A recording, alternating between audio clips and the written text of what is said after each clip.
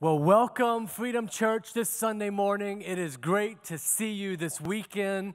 Can you believe that it is August? I cannot believe it's August. It's so good to be back with you. We have had a great series of Undivided, talking about how we can be undivided as a church. And didn't our youth takeover go over so good last weekend? That was so great to see our youth worshiping, just to hear what they had to say about racial issues in our country, and really to see that we are in good hands, that they are not the church of the future, that they are the church of now, that they are a family that's serving together, and that was incredible to be able to enjoy that last weekend. It is August, though. We are here. We're starting a brand new series that we're going to be calling Relationship Goals, and it is great to be back with you. In fact, because of the amazing technologies that we have now, I will be preaching for you this weekend, Freedom Church, this first weekend in August. And I'm also right now preaching in Boise, Idaho, to our friend Pastor Cody Burbage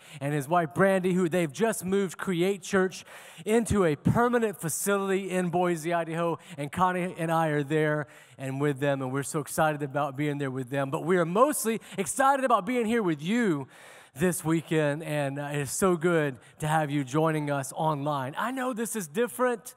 I know this isn't the way that we thought we would be doing church in August of 2020, back in March when we had to take a break for a while and coronavirus started to do its thing. I know we didn't expect this to be the way it was. I know this is not the way we would have written the story, but it is where we are.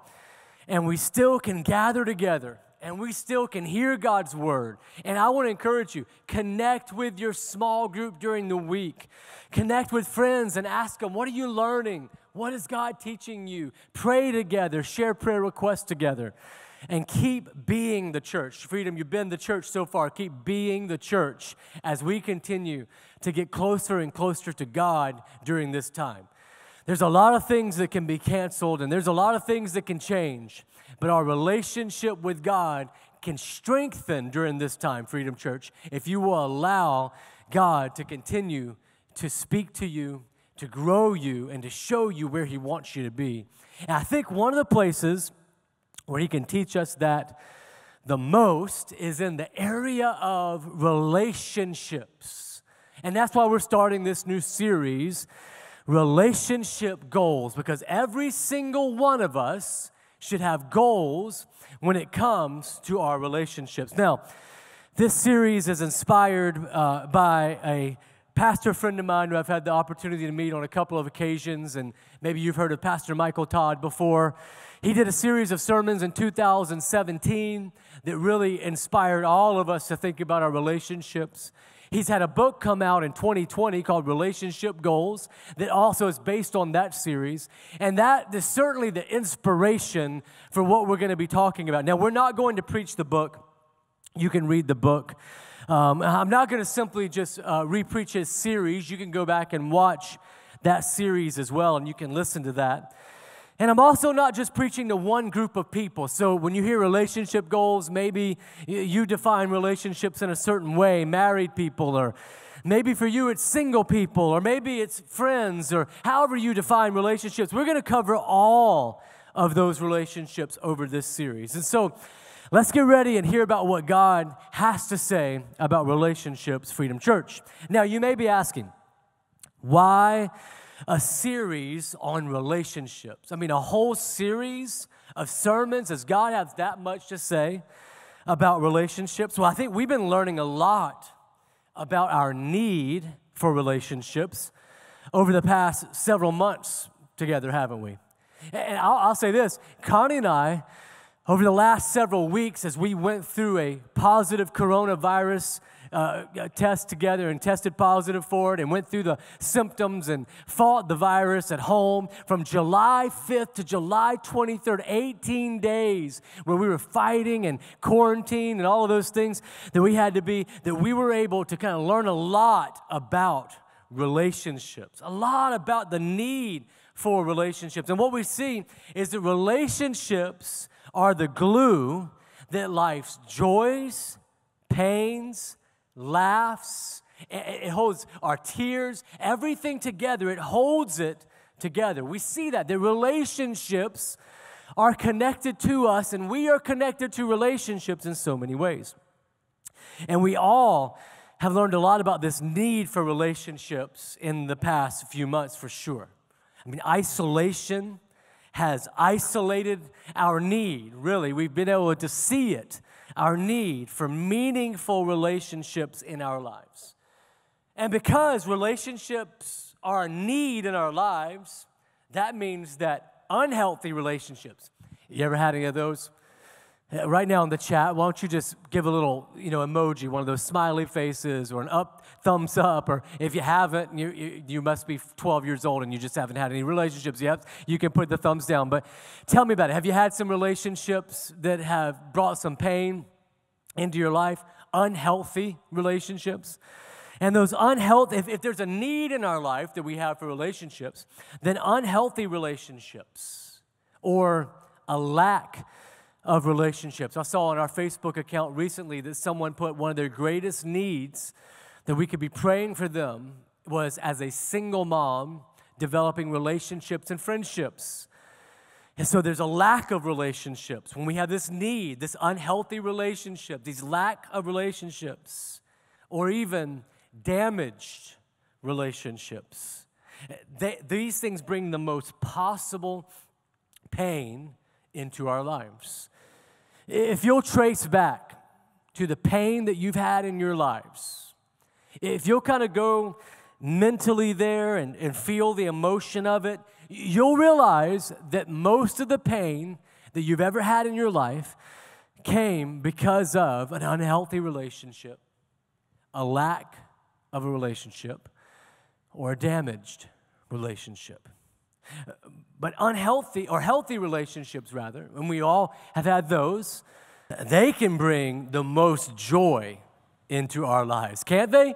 I mean, when you have a healthy relationship, that is, you can trace back your pain, I know that, but you can also trace back joy in your life to healthy relationships. For my wife Connie and me, this was so evident over our 11 days of complete isolation from our kids, and then some additional days of quarantine from the rest of the world, and we were just in need of relationships, right? I mean, just being isolated from our kids alone was it was almost depressing at times. It was like I wanted to hug them, and all we could do is talk to them on FaceTime. And our 14-year-old, Isabel, was in charge of the whole house. She did such an incredible and amazing job, and the other kids did so wonderful. But I'm watching that, and I'm going to tell you, I don't care what your views are on the pandemic. I don't care what you think about masks, the virus, conspiracy theories, all of that. When it hits your home and you have to deal with the reality of it, it becomes real. And in those moments, it was rough.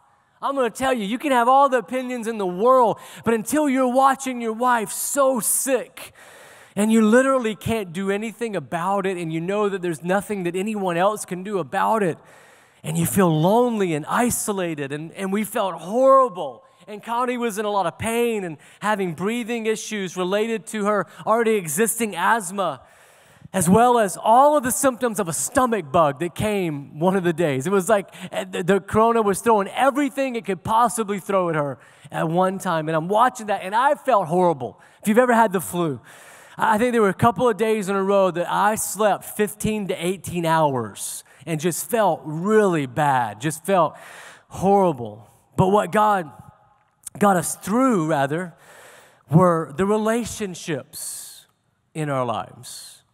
Not to sound too elementary, but first and foremost, it was our relationship with God. I mean, just having this time where we're isolated and feeling lonely and sick and not feeling like you don't even know what's going to come around the next bend in every hour. And you just get this moment where you're like, I need God. I need time just to sit here and lay here and pray when that's all I can do is pray. I needed him to be able to feel peace when I was tempted to be anxious. Isn't that a temptation in all of our lives right now? just this temptation to feel anxious, to go, man, what is going to happen? When is this going to get better? When are we going to get some therapeutics for this? When are we going to know some answers about school? Like, what is happening? What do we do? How do we make decisions as leaders? And I tell you, during that moment, when I was so tempted to feel anxious, what does the Bible tell us? Do not be anxious, but rather go to God in prayer. And so I would find just this time of prayer with God and just being with Him and hearing from Him and reading His Word. I would find rest when I was tempted to be unsettled. I would just be so unsettled and so worried and feeling like I wanted to get anxious and didn't know what to do with my time. But I would feel this unbelievable peace and this unbelievable rest that would come from God. It was like the Bible calls it. It was a peace that passed all of our human understanding, because there were some things to be anxious about. There were some things to be sad about. We couldn't see our kids. We're stuck in this room, and yet God was able to give me rest. I remember after probably the worst moment that we had, and in addition to everything that I mentioned before that was going on, it was like Connie's body decided to throw everything at her this one morning and try to get rid of the virus. It was breaking her down in order to break the virus down. And she started breaking out in these horrible hives just all over her body that were itching so bad. And she already felt bad, and it was just like adding one more thing. And I think this was probably the scariest moment in all of our sickness, because it was just like everything was happening at once. But I remember that it was in that moment that, of course, I was praying and asking God to take just this discomfort away from her, to help the medicines to kick in that she had taken for the hives, and just praying over her. And I felt like God spoke to me. And it was just in this moment I needed to hear from Him. I don't know if you've ever been there in those moments where you're like, God, I don't have much more to say, but I need to hear from you. And I remember I heard from Him, and it was very simple, but I just felt like His presence was so tangible. Like I could feel it. I could reach out and touch Him. And Connie actually took some Benadryl, which then knocked her out. And so she was finally getting some sleep and finally getting some rest. And I laid beside her, and I just had my hand on her, and I was praying for her. And I was out of words. I was just praying, God, just continue to heal her.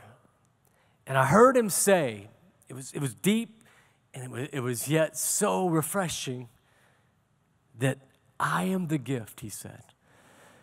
And I was like, yeah, I know, God, you're a gift. And so would you heal Connie? And would you give me this? And would you give me her healing? And give me her healing? And He said, stop for just a moment.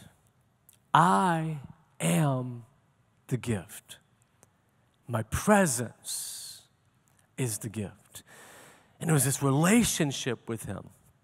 And it was in that moment that I realized what I needed most was Him, His presence, a real relationship, actual time with Him.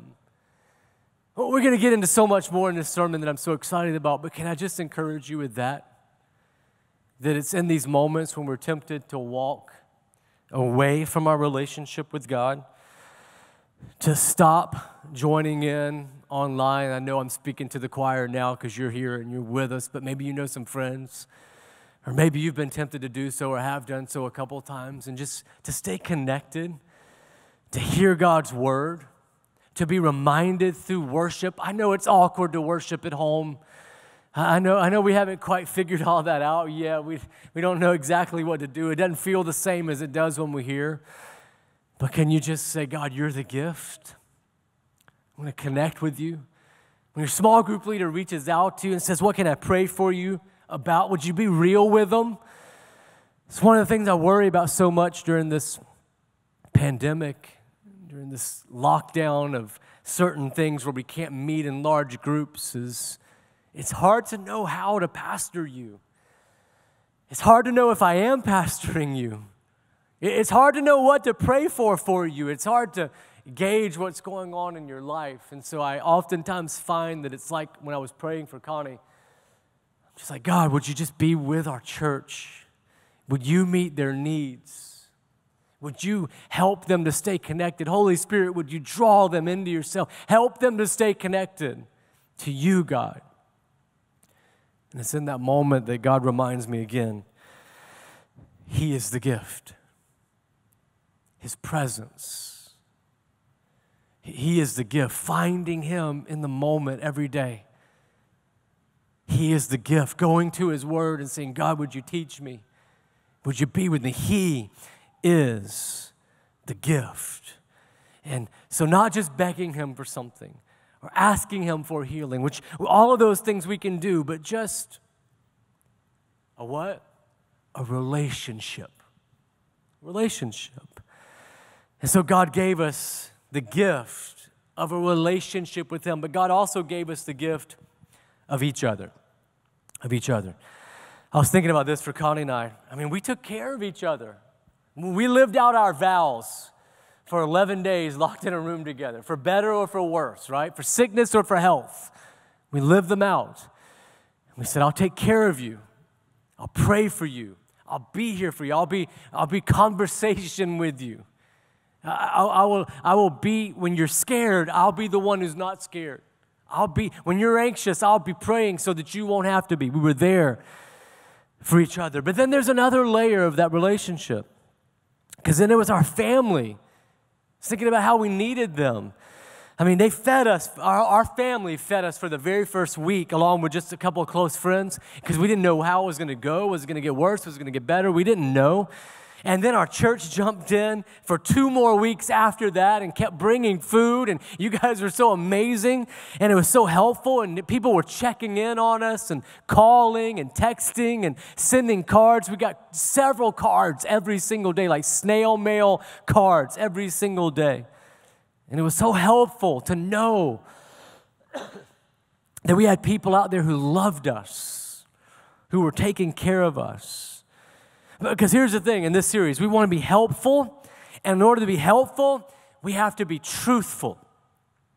And we've been in ministry for a long time. And Connie and I have been best friends for like 30 years now. We've been best friends. And we have seen how much pain can come out of relationships.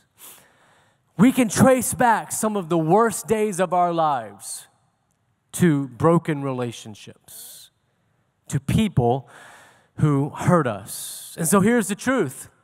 Our kids have seen incredible hurt.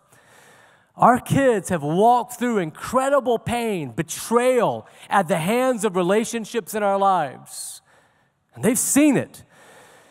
And they've lived it out, that pain. And so it was in this moment as people were showing up with food and people were sending texts to Izzy and checking in on her, and our elders were checking in on us and our friends were checking in on us. People were praying for us. That I realized it was in this season they got to experience firsthand the joy that relationships can bring as well. And so they've seen the pain and they got to see the joy that can come. And so we've seen this in our ministry and even in our own lives as well.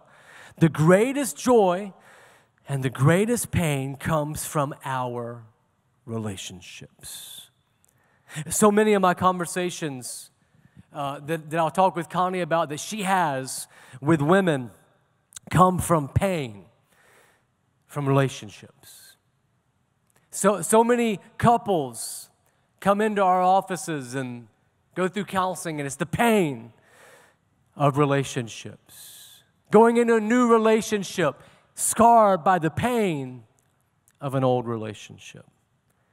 And so what happens is we hear these stories, and oftentimes it is because people are not following the principles that God has given us in His Word and through His Holy Spirit and then through wise counsel about relationships. And so that's what I want to set up today for the remaining time that we have together, is we're going to talk about the principles that God has in His Word that will allow us to feel and enjoy the joy that can come from pain. Because relationship pain comes from ignorance and disobedience of God's word and God's principles. Relationship, listen to that again. Relationship pain comes from ignorance and disobedience of God's principles. So when we disobey what we already know to be God's principles, or when we're not putting ourselves into a place where we can learn God's principles, that is when we have relationship pain in our lives. And so there's some principles. Let's look at Psalm 119, 1 through 4. Here's what the Bible has to say about the principles that God gives us.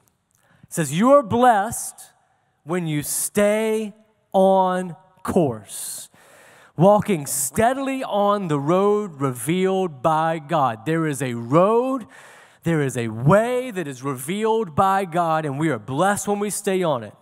You're blessed when you follow His directions, His principles, doing your best to find Him. That's right. You don't go off on your own.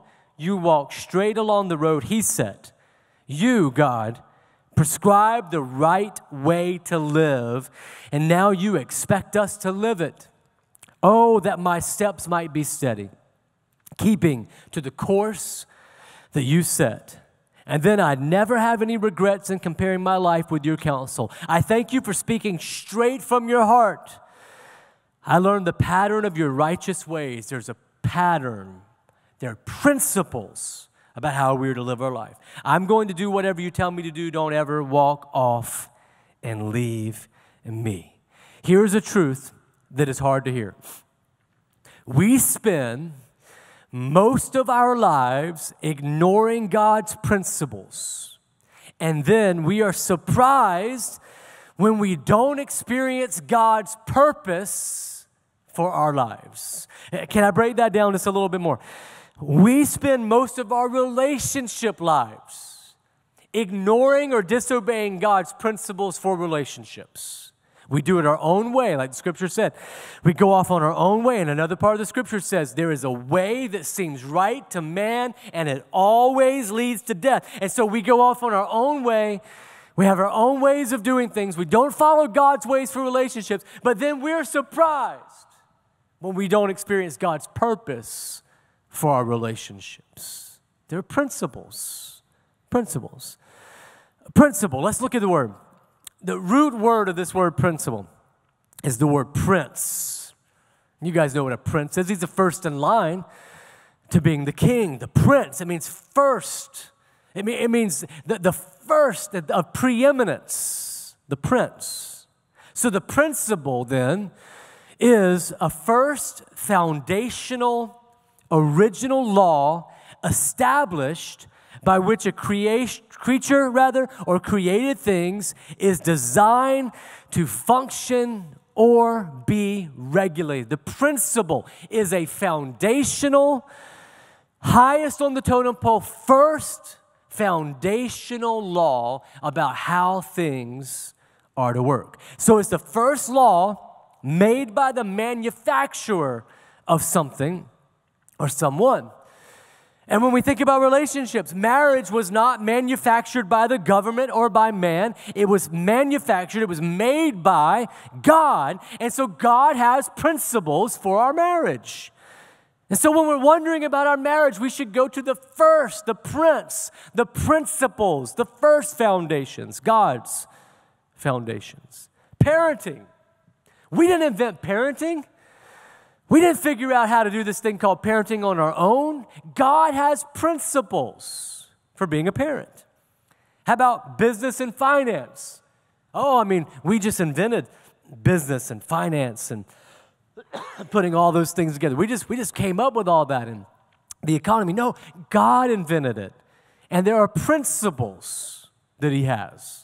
There are ways that God would have us run our businesses, run our departments, run our home finances. There are principles. And here's something to remember about all of these subjects.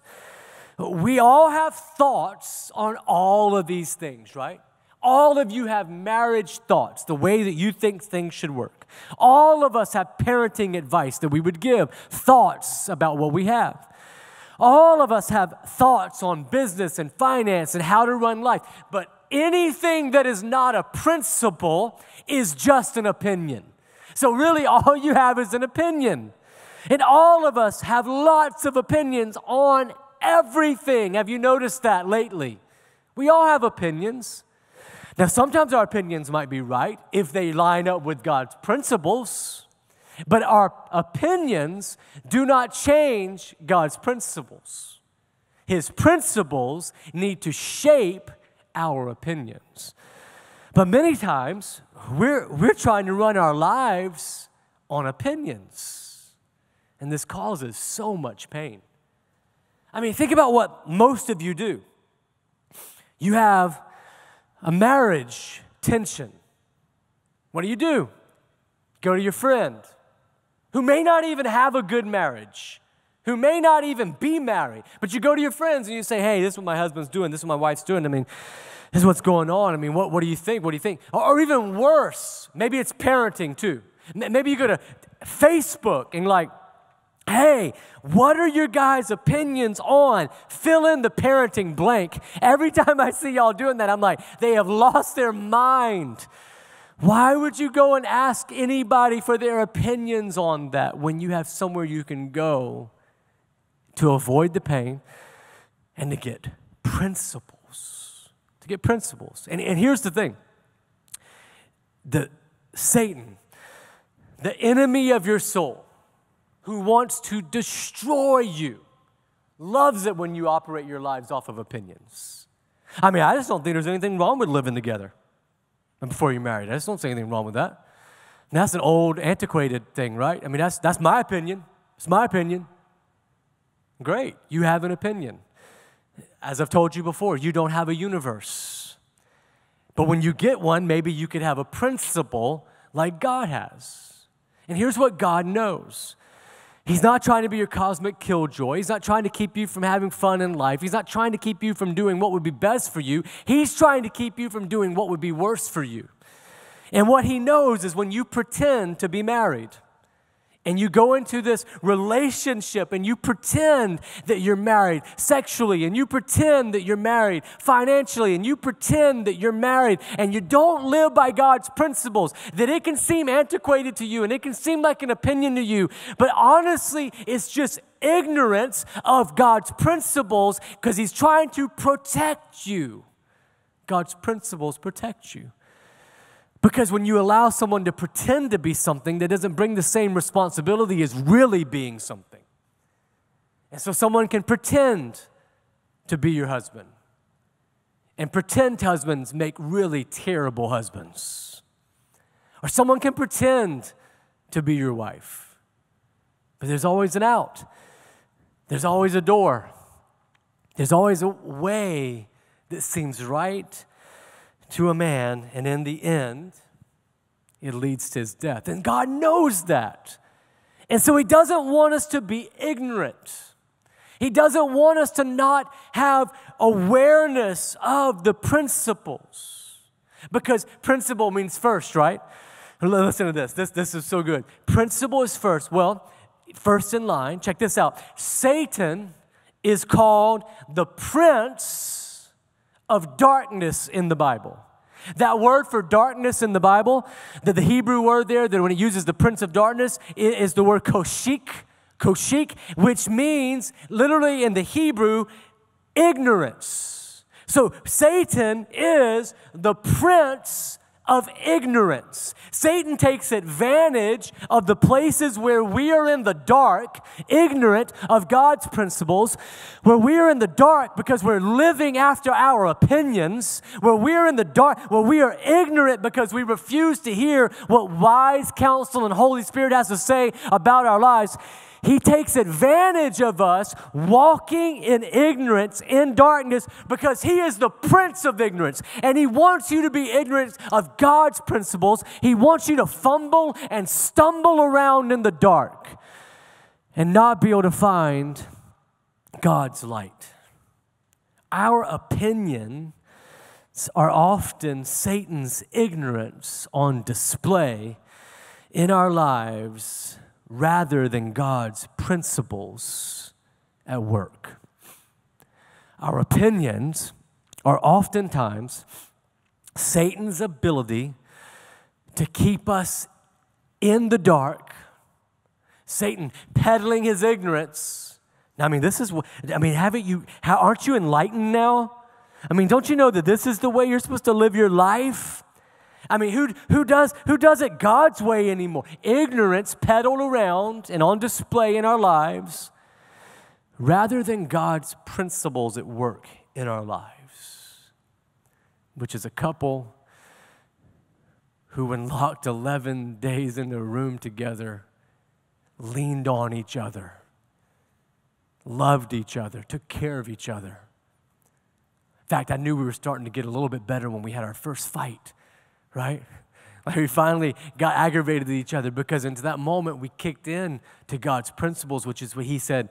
He said, I will give you a helper designed for you who fits perfectly with you and for you.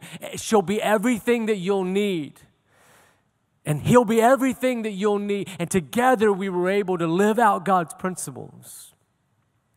God's principles at work. Relationships that are hard to work on, but we work on them. So Satan wants to keep us in the dark. But listen to this. But Jesus, he's the what?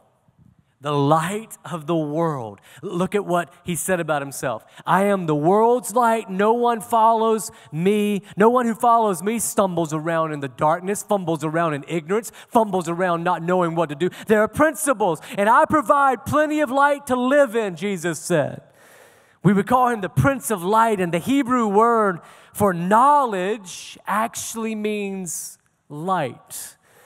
He is the Prince of knowledge, and knowledge is light, and ignorance is darkness. So how do we get that light then in our lives, and what are some things that we can live by? Psalm 119 again. By your words, your knowledge, that light, I can see where I'm going. By your principles, I can see where I'm going. They throw a beam of light on my dark path. You have some places in your life where you feel like you're failing. You have some relationships in your life that aren't going so well. You need a beam of God's light, his knowledge, his principles onto those relationships.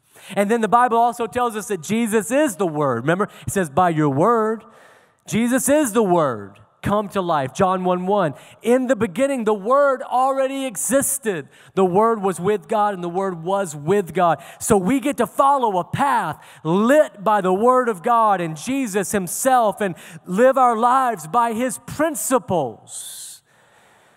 He gives us the way to live through Jesus, who's always existed. There's always been a way, a truth, a life for how we live this life. And I know you may be joining us for the first time online. You may have been a part of this church forever. You may be going, I know that it's cool right now to say, oh, you can figure it out on your own. Oh, you got your own way, man. Just figure out your own way. But from the beginning, God has had principles. From the beginning, he's had a way that was the right way. And he has his hand reaching for us saying, would you follow my way? So we get to live and follow this path lit by the Word of God and Jesus himself and live our lives by his principles, which lead to abundant life instead of death. I know, because I just know humans and I know what's going on with you.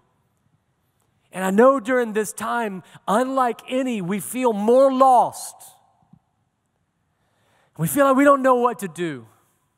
We feel more anxious. And what I'm telling you is that God has a light for you to light your path. How? Matthew 6:33. Listen to this. Seek the kingdom of God above all else and live righteously, and he will give you everything that you need. Here's the first principle for all relationships. First things first. God speaks principles into place, and it's always first, always. He only needs to speak it once, too. He doesn't have to repeat himself over and over again. He doesn't have to, for every new generation, make his truth known again. He's already made it known. Think about it, principle of gravity. He spoke it into existence, and gravity always works. It's always true. He doesn't have to get up every morning and go, oh, yeah, I forgot. Things are floating around. Gravity. No, he doesn't have to speak it in again. It just works. The principle of time, it just always moves. It always rotates. It's always, the principle of seasons, they just always happen, right? Because God spoke them into being one time. He doesn't have to do it over. And there are principles that you have to put into your life, and that you have to live your life by them, and your life will begin to fall into place. First things first. And so that first thing is just to say, God, I will use your principles. Really, it's the first among all equals of principles, because if you will just put God's principles first, all other things, relationships, finances, all of these things will fall into place. So how do we do that? How do we do that? Well, I wrote down just a couple of things just to get us going. So here's what I want this sermon to do. I want this to send you on a journey. I want to send you on a journey, reading the Bible for the next few months, maybe even, and going, God, what are your principles? What are your principles for my life? How do you teach me principles for relationships? We'll talk about a lot of those over the next part of this series. But let me just give you a few principles about relationships that come from God's Word, and then if we live them in our lives, just to get your mind thinking, And so over the past 30 years of following Jesus, walking through relationships over and over again, some who have brought pain, some who have brought joy, we found so much. And here's a couple of them. All relationships are spiritual. All relationships are spiritual. This kind of builds on the first things first principle. First, you've got to put the first into place. And all relationships, every relationship that you have is a spiritual part of your life. Every single relationship. And the principle that most people break most often is having some relationships that they don't consider to be spiritual relationships. And listen, the closer that you desire a person to be to you, the closer they need to be to God. Look at this graph. So you've got a concentric circle. And you can see right smack dab in the middle, first things first, your relationship, your life has to revolve around your closeness to God. So anyone who's going to be closest to you, a spouse, a close friend, they've got to also be right here, closest to God. And then there are going to be some other relationships in your lives. You're going to have some small group relationships. You're going to have some people that you go to every now and then. They're not your close friends that you work with.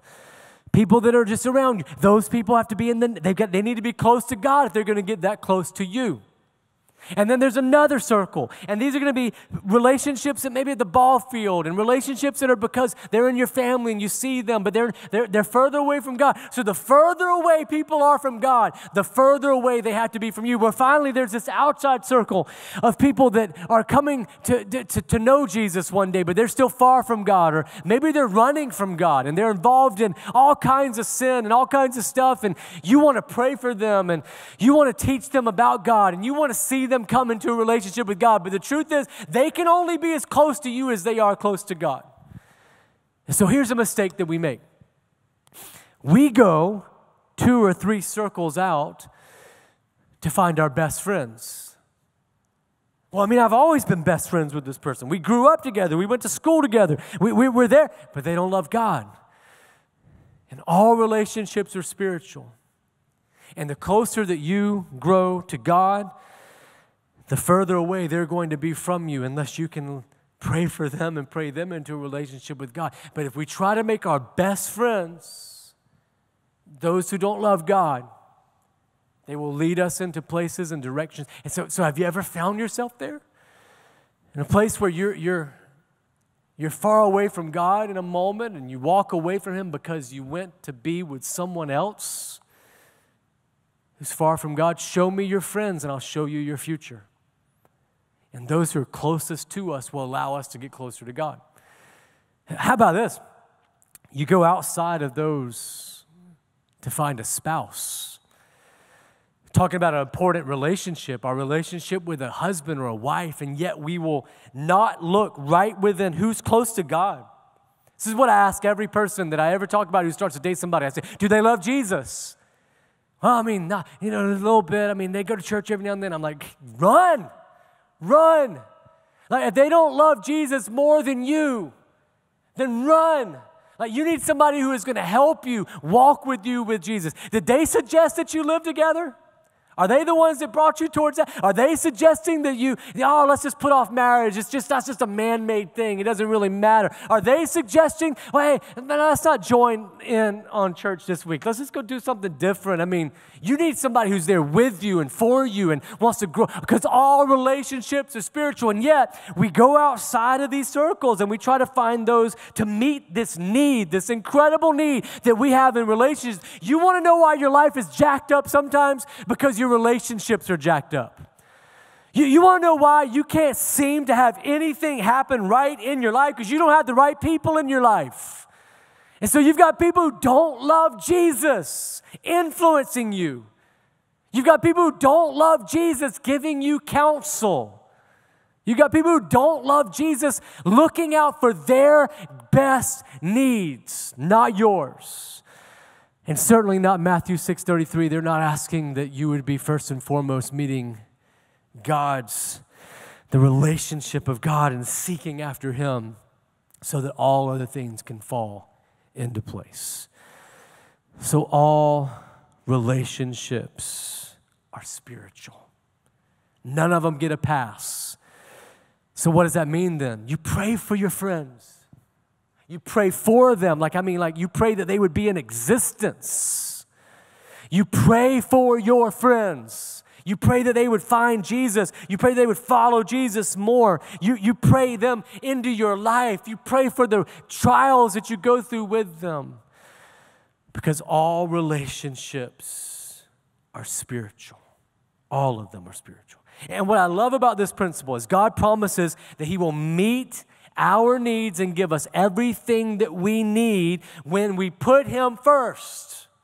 And so if you'll put Him first in that relationship, He'll meet your needs. If I don't just settle for a husband, I'm in my 30s, Pastor. I got to just find a husband at this point, just somebody who's willing to marry me. Can I just tell you, no husband is better than a sucky husband.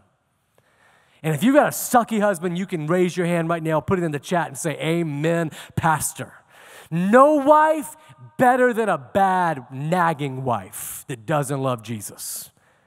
And so it would be much better to pray yourself into a spiritual relationship and ask God to meet that need in your life. Said another way, every relationship has the ability to add light or darkness to your path.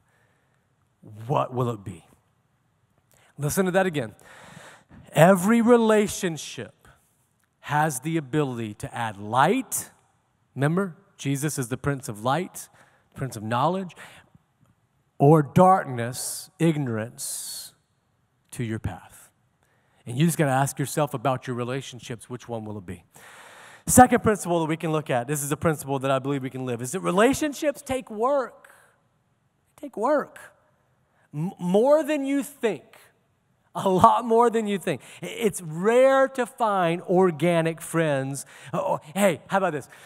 It's rare for Rachel just to stumble into a coffee shop in a wedding dress, running away from her wedding, move in with her long-lost friend Monica, and become besties for life who cry together and share everything together and laugh together and share in life at the deepest level. And oh, by the way, your spouse just happens to live, future spouse just happens to live across the hallway from you, and just all falls right into place. It's just amazing. But it doesn't happen that way, except on a sitcom, because you don't stumble upon good friends and you don't stumble upon a good spouse. You work on them. just using our marriage for a moment, I truly believe that Connie and I have a great relationship that is worth modeling for each and every one of you. As your pastors, I believe you can look to us and learn from us. We love each other well. We make decisions together. We fight well. We fight for each other. We parent together well. We're on the same page. And we generally have a great relationship. And we work really hard at it. Really hard. Honestly, a lot harder than most people would ever imagine. And harder, quite frankly, than I've found that most people are willing to work. We work hard. We fight for date night. I budget for date night. We fight for the time for just the two of us every day. We fight for opportunities to talk, and we talk about things when they're uncomfortable. We fight for it. We're honest with each other about our needs and when the other is not meeting our needs. We work hard. And I have the mic right now, so let me just tell you too, Connie works hard on our marriage. Like she's working on it. She's reading about how to become a better wife. She's teaching our staff spouses how to become better wives. I mean, she's investing in herself and in others, and I'm watching her. And I am a driven, creative leader with a ton of irons in the fire. And quite frankly, the great leadership icon Peter Drucker called starting and pastoring a church like ours to be the second most stressful job in the world, up and only to the President of the United States, he said. Now, I don't know how you judge that. I don't know if he's right, but that's Peter Drucker. He's pretty smart. I can tell you it's a pretty stressful job dealing with you guys. And so I have that in my life. And I am, quite frankly, not always the easiest person to get along with. And I watch her work at it. I work at it. And I get to know her better, and she gets to know me better. And if Connie many years ago had decided, I mean, what will be, will be. If it happens, it happens. If it doesn't, it doesn't. I'm just not going to work at it very hard. If it was meant to be, it would just be easy, right? I mean, if our marriage was supposed to be great, I mean, if we loved each other, amore, if we just loved each other, it'd be great, right? No, she said no. We wouldn't be who we are today if she hadn't said, no, I'm going to work at it. We're going to work on it. If we decided just to see what we stumbled upon, let me tell you what we stumbled upon. Two very selfish teenagers who started dating each other, who became two very selfish 20-something-year-olds. That's what we stumbled into. But we've worked at it. We wouldn't be who we are today. Friends, great marriages, new relationships, healthy and healed relationships will not just fall out of the sky. They take work. Here's another principle. Always give the benefit of the doubt.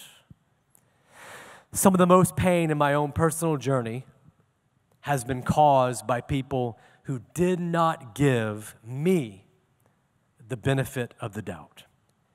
Giving the benefit of the doubt is having the self-discipline to choose to believe the best about someone else and not invent facts and narratives about them. It's saying out loud, I doubt he would say that. I doubt he would ever do that. No, I doubt that she would mean it that way. I doubt that she had that intent. It's the benefit of the doubt, the doubt. The doubt really is belief in someone, and that we clearly love them, and that we clearly is what love and what God calls us to do. Look at 1 Corinthians 13:7. Love never gives up, never loses faith, is always hopeful, and endures through every circumstance. Love shows the benefit of the doubt. And our world is often the opposite of this. We actually assume motives and write narratives about people, and then we spread them mercilessly. And the Bible says, no, I want you to have this principle where you have the benefit of the doubt about your relationships. You fight for relationships. Everything's spiritual. You pray for relationships. And the fourth thing is, last thing, you give grace, lots and lots of grace. Now this is different. This is not believing the best about someone. This is a whole nother level of stuff right here. This is when someone actually does something to hurt you. It's not believing the best about them because they didn't do the best. They hurt you. Wait, you mean you don't write off anybody who hurts you? I mean, those are the people you don't want to be in a relationship with, right? I mean, they hurt you. They disagree with you. They make a mistake. You just write them off, right? You just betray them, right? You just step away from them, right? No. You offer grace. Do you know how Connie and I have made it nearly 30 years as best friends, nearly 25 years in marriage? Lots and lots of grace. We give grace because we mess up and you mess up. And so you give grace in relationships. Why? Because John 15:13 tells us this: greater love has no one than this, to lay down one's life for one's friends. We've been offered so much grace by God.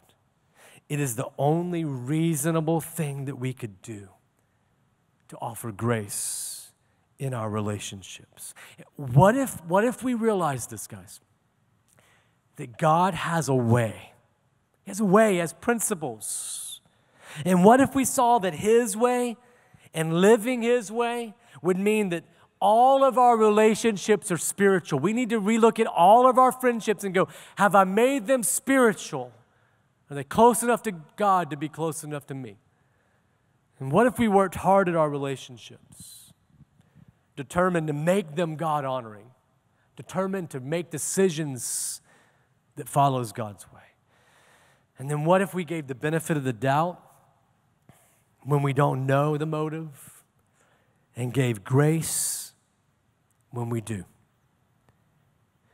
Do you think that this could change our relationships? Do you think that maybe we could set some new relationship goals? Do you think maybe there would be less pain, less darkness, less ignorance in our relationships if we found the light and said, Jesus, would you light my path towards healthy, vibrant relationships in my life? God, we're thankful that you are the Prince of Peace in our relationships, and you are the Prince of light and the light of this world. And so, God, right now we pray that as we worship you and respond to you, that you would give us a new path, that you would speak to us in new areas of our relationships, that you would bring healing to hurt and pain and betrayal in our lives that has come out of darkness in relationships, and that, God, you would start to bring spiritual, unbelievable relationships into our lives. God, thank you that you love us enough that we can have a relationship with you. Would you help us to strengthen even that today? And that will strengthen all of the relationships around us. In Jesus' name, amen.